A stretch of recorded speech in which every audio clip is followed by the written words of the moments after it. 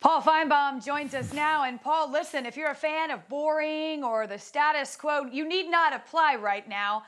We are in a time of anything but. What do you make of this one and the potential changes to the SEC?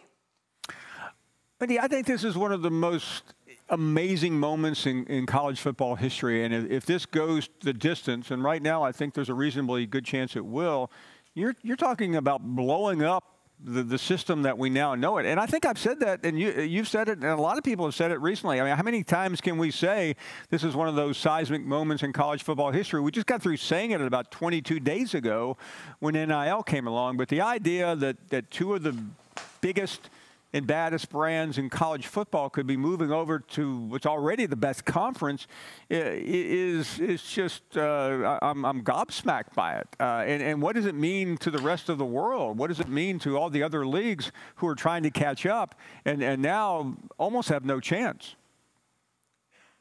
Well, yeah, the rich get richer. There's no question. And listen, there are few as plugged into this situation with contacts as you are. Outside of the SEC, outside of the power players involved, what's been the general initial reaction?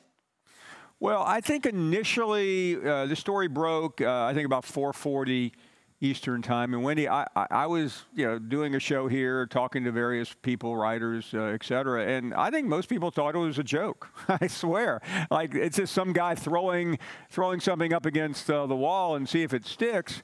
But the more that we heard, the more that we all were able to coalesce around information and the non-denial denials, the reality started to strike. And I, like I said, it is real. I think it's been real for some time.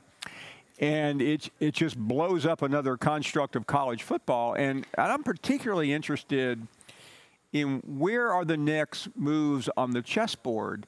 Does it stay at 16 in the SEC? Does does the Big 12 completely fold?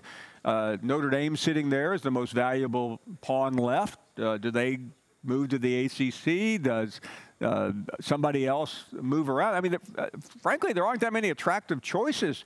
Notre Dame really is the last of the Mohicans, so to speak, and I don't know where you go if you're the ACC outside of Notre Dame, or if you're the Big Ten especially. Who are you going to pick off that matters? Yeah, listen, I say this tongue-in-cheek. I know we don't really have a switchboard anymore, but can you imagine answering the phone at Notre Dame this afternoon? I mean, it might blow up the lines in South Bend, but we'll see. It is certainly going to be interesting, Paul, and as always, we appreciate your perspective. It's a pleasure. Thank you, Wendy. Well, we go back to Hoover, Alabama, where, Greg, you're still there. And listen, you sort of casually said to us yesterday, around 4 o'clock, hey, I'm hearing this. There's a report out there. Boy, little did we know. It's certainly more than a rumor at this point. Greg, what's the reaction today as compared to when you were there yesterday? Well, the one thing I've found out, Wendy, in the last 24 hours, and it's almost 24 hours to the second, I might add you, is that this is actually a very real thing. Yesterday, it was smoke. Today, I've been told it's fire. And it also appears, in talking to people that are a little more knowledgeable on the situation, is that this has been going on for a little longer than we might expect. I also think this is a little bit of a power play from Texas and Oklahoma to essentially listen to overtures, not just from the SEC, but from the Pac-12 and the Big Ten and even the ACC to a certain extent. So this is basically a leverage play from Texas and OU to say, hey, we're unhappy with the current normal. We're more willing to listen than ever before. Give us your best offer, and let's see whether or not it's something we want to consider. I've actually talked to people surrounding the SEC, and basically they're viewing it as this. The SEC is already remarkably strong. The SEC is already remarkably financially strong. But with the addition of Texas and OU, it can become essentially the sole destination for the highest levels of college football. And I think that's a big, big attraction for the SEC at this moment. So, Des, I don't know where it's going to go. I don't know what the timeline looks like. All I know is that if Texas and OU join the SEC, you're potentially looking among the top 15 programs in college football, 7 or 8 reside in the SEC. It would be a seismic shift and one that would alter college football forever.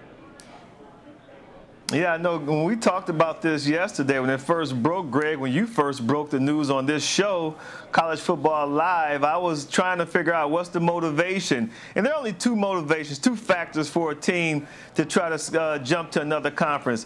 One would be for a competitive advantage, and number two would be for financial reasons. Well, I think we can throw number one out the window because I don't think the Texas Longhorns or the Oklahoma Sooners will get some sort of competitive advantage by leaving the Big 12 and going into the SEC. But number two, financial reasons, that's when it starts to make sense. And then you understand why they may want to join into the SEC, make a super conference, and we already know on the table is a new proposal for the college football playoff, so some sort of expansion, maybe to go to 12 teams, maybe to go to 8. They understand that the financial ramifications and leaving the Big 12, and they just feel like the Big 12 probably as a conference doesn't offer them all of the financial guarantees that they want, that they deserve as a brand. Texas is a huge brand, so is Oklahoma. So now they say, hey, but the SEC, this is a conference or a league that's more in line with our brand. So this is all about a financial move at this point. Thanks for watching ESPN on YouTube. For live streaming, sports, and premium content, subscribe to ESPN+.